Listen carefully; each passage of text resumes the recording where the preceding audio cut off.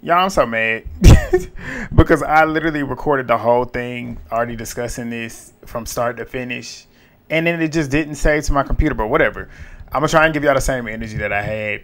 But if you're new here, please subscribe. If you're not new, and if you are new, thumbs up the video. Drop the comments down below. I like to have the conversation going. I'm gonna be here all season talking about it. I'm gonna be here until YouTube decides to no longer want to mess with me, or me no longer want to mess with YouTube. I'm gonna be here talking about track. I'm going to be here all week, for sure. But we're going to talk about today's events. We got the 200s for the men and the women, the semifinals for the women, the men heats. And then we got the 400 flat heats for the women. We got the 400 heats, hurdles heats for the men. And then I want to talk about Mondo Duplantis, who just broke his world record again, winning gold in the pole vault. Keely Hodgkinson, she just took home her first gold medal. Finally, she finally got a gold. Pure domination in the 800. And then Faith Kipyegon, we don't know what's about to happen with her. She done got DQ'd. Finished the race in silver medal position. She might not even get it. Chebet, her own countryman, beat her, ran her down on the line. Sifan Hassan, she got bronze. It's a lot going on. The drama is on the track.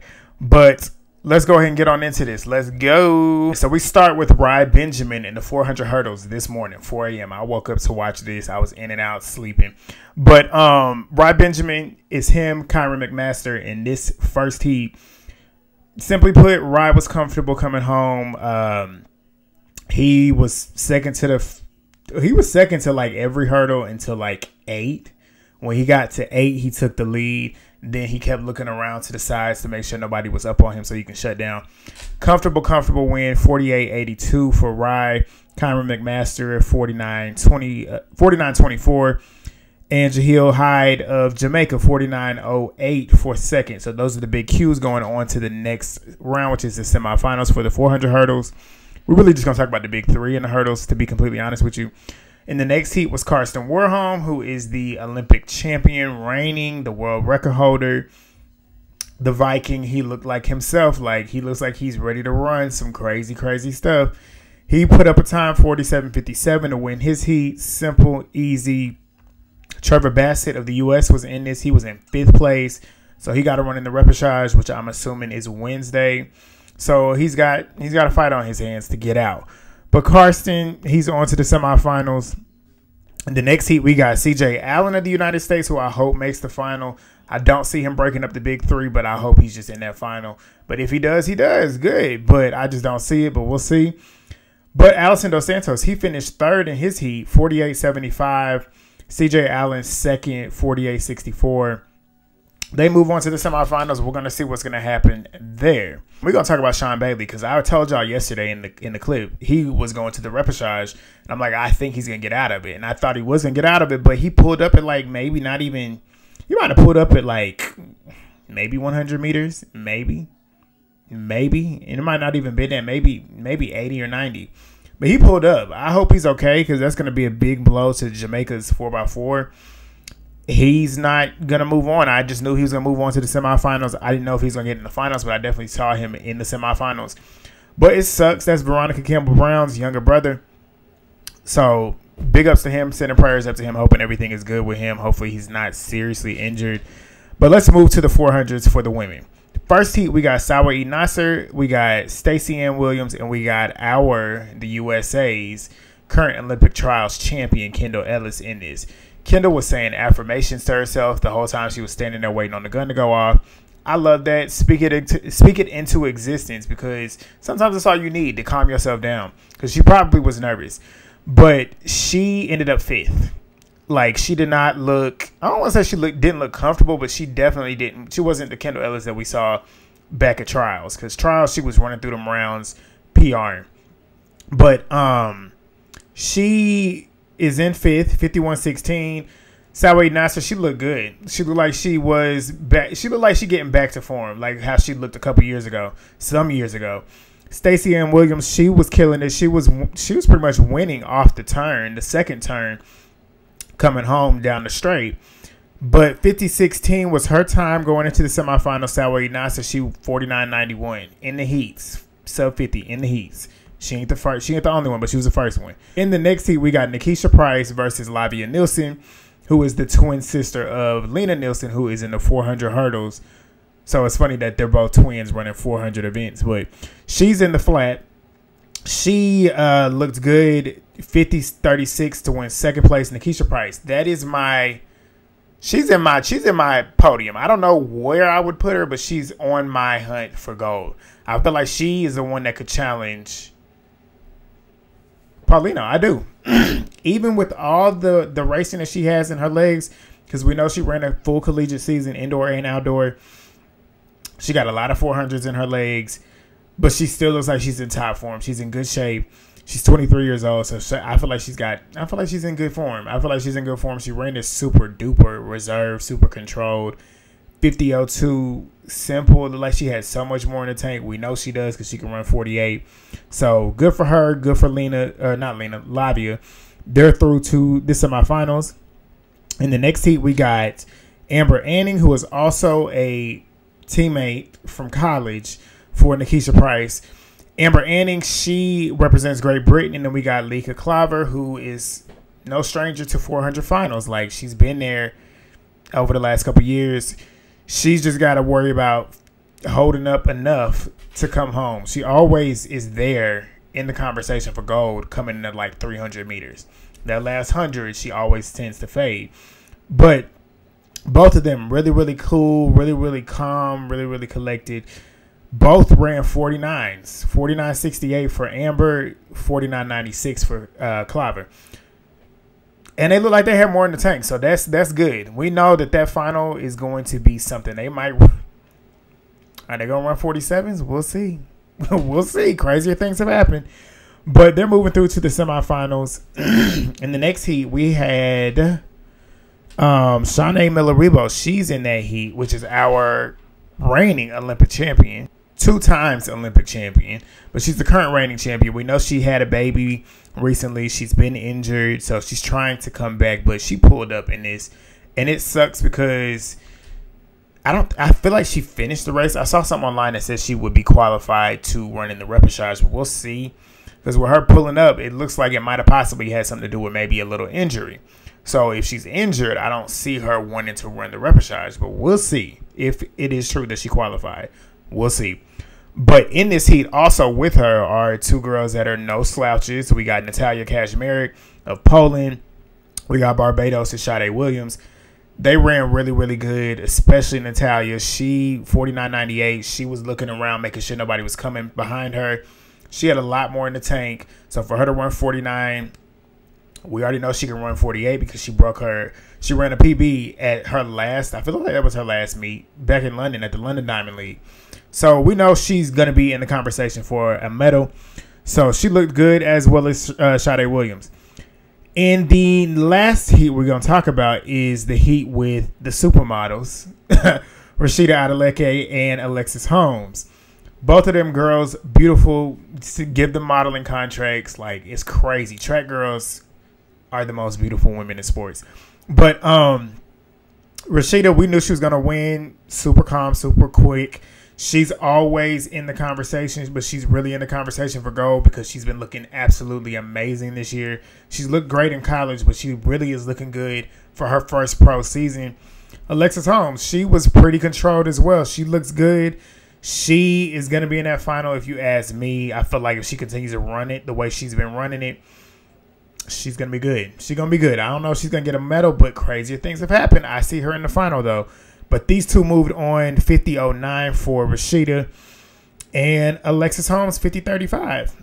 Big Q's on to the finals. I didn't talk about the heat, but now that we're here, we're going to talk about the fastest qualifiers, which was none other than the world champion, Paulino, Murray Lady Paulino. She ran the fastest qualifying time, 49.42. She's the big Q going into the semifinals. And we already know, like I said, we got Paulino, we got Amber Anning, we got Sawi Nasser, we got Lika Klaver, Natalia Kaczmarek, Nikisha Price, Rashida Adeleke, Stacey Ann Williams, Alexis Holmes. That's going to be tough to figure out who's going to be in that final. It's going to be a dogfight, but the semifinals is next up on the plate. But we got some good stuff going for the women's 400. And I do want to confirm, shout out to Travis Miller. He did confirm that Shanae Miller-Weibo is entered to run in the repechage round tomorrow morning. So we'll see her. Hopefully all goes well and she will move on to the semifinals. And hopefully she'll get to the finals because that will make it even better. Because who doesn't want to see the reigning champion defend her title? So good for her. All right, so now we're going to talk about the men's 200 heats. The men's 200 heats have started today. We got Wayde Van Niekerk. That's one of my favorites, probably my favorite 400 runner of all time. He's the current world record holder, 2016 Olympic champion. He is running and focusing on the 200 at the Olympics. He's not running in the 400 at the Olympics. So I'm very excited for him. I want him in that final. I don't think he's going to get a medal for sure, but I definitely want him in that final. But he looks good. He looked good running in this heat. He ran 20:42. Joseph Fambule was also in this heat. He won the heat 2020. Both of them look good. It's going to be interesting to see in these semifinals. That's just really what it is. I really can't say too much now because it's going to be really interesting to see what everybody else is going to put together and how much they really have in the tank for the semifinals to push for the finals. But both of them look good. They're through to the semifinals. And the next heat we got is Letsile Tebogo. As I told y'all last night in the last couple of videos, at the 100, I always felt like he had so much more that he could really put out. And it's like it's so much easier for me to say that watching him run because he runs so comfortable. It looks like he has so much more that he's just keeping back here that he could really let out. If what I'm thinking is true, I can't wait for him to actually do it. But the 200 is his best event. He's just got to fix that turn, even though he ran a very good turn in this heat. He ran a very good turn. It could definitely be a lot better, but he ran a very, very good turn. 2010, he was off the gas at like 170, coming home super, super chill. He ran 2010 into a negative, so it was a 0.1, but it was into a negative. Easy. Benjamin Richardson, he pulled up halfway through the race, which sucks because I would have loved to see him run. But Tebogo is through easy. He's in my medal contention. I feel like he can really challenge for gold if you want to ask me, but he's definitely in the medal conversation. But yeah, he's moving on. No shock there. In the next heat, we got Kenny Bednarek, and Zarnell Hughes was in the heat, but he didn't start. So that sucks. That sucks. But Kenny, he got a chip on his shoulder. Kenny is he's the one that could challenge Noah. And I feel like he's really going to challenge Noah considering the fact that he wanted a medal in that 100. He ain't just getting that final and was like, I'm happy to be here. He wanted to be on that podium. So the fact that he didn't, he's got all that extra, like, I don't want to say animosity, but he got all that extra gumption just coming through wanting to win. So he ran, which Otto confirmed on the broadcast. This was the first time in Olympic history that we've had a heat where somebody's dipped under 20 seconds, and he ran 1996. And he was cooling coming home. Cooling coming home. We know he got so much more in the tank. This is his better event, so I'm looking forward to him in the semifinals, especially in the finals, because I feel like he is definitely going to put something crazy out there on the line, and he could very well shock Noah Lyles. But Terrace Orgott, he won his heat wearing some SpongeBob socks. Loved it. Loved it. But he is on to the semifinals. He's going to be good. He's going to be one to watch out for. In the next heat, we got Erriyon Knighton, who has not run so much this season. We know why. I don't need to talk about it again, but he's here. This is his best event. He ran 1999. That's the second time in the heats in the 200 for the men that somebody's dipped under 20 seconds. Sean Maswangana, he was there. He runs a very nice turn. He got his big Q through. 2020 was his time. Aaron Brown was just outside of it again. But they're through to the semifinals. Also into the next heat, which is the big heat, which I found crazy that they stuck the current Olympic champion, big dog, Andre Grasse, one of my favorite sprinters, stuck him in there with Noah Lyles, who is the favorite to win and the current Olympic 100-meter champion, newly crowned. So we got Olympic champ up against Olympic champ. So this was interesting. We knew the both of them was going to be smooth through. Andre had to work a little bit harder coming home to secure his second spot, but he was in the top three. He ran 2030. Noah ran 2019. smooth through to the finals. I want Andre in that final. I feel like he will get in that final. I want him to challenge and defend his title for real. Like, defend that thing. Make this man work for it. Because he beat him at the last Olympics. Noah got bronze. But it's looking good. It's looking good. We got a pretty exciting semifinal to look forward to. And then the final is going to be good. But we're going to move now to the semifinals for the women's 200 meters. The first semifinal was a big three that we knew was going to be the big three, and I had it in order how it actually panned out.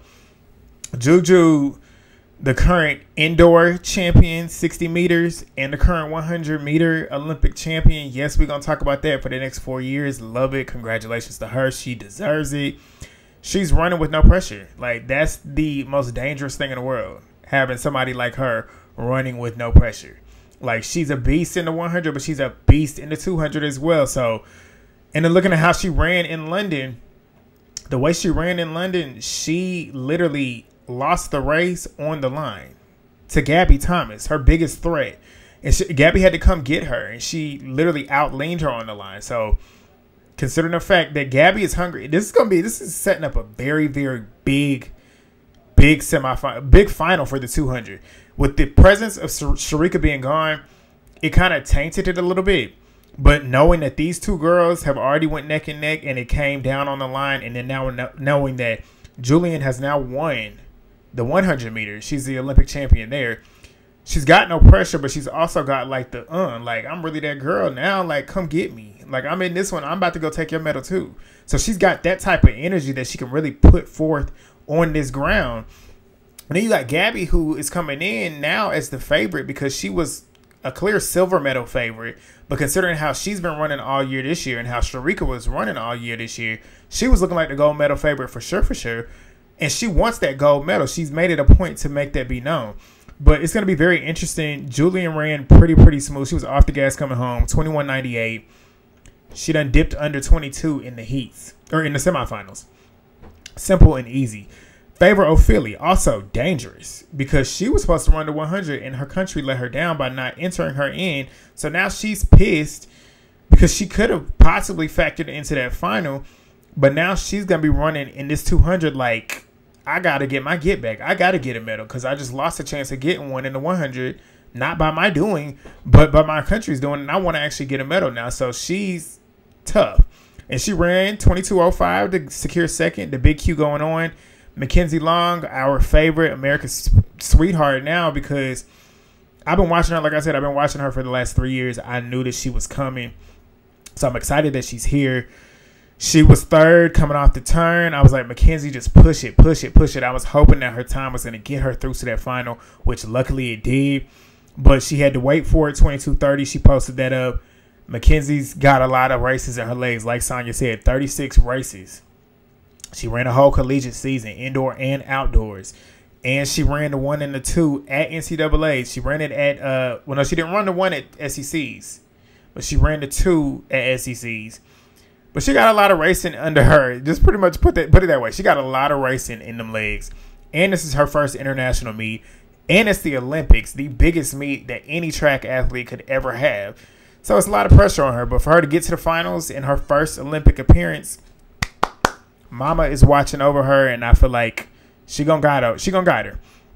But we move to the next heat. The next heat had Gabby Thomas versus Dina Asher-Smith. Dina Asher-Smith, 2019 world champion in this event.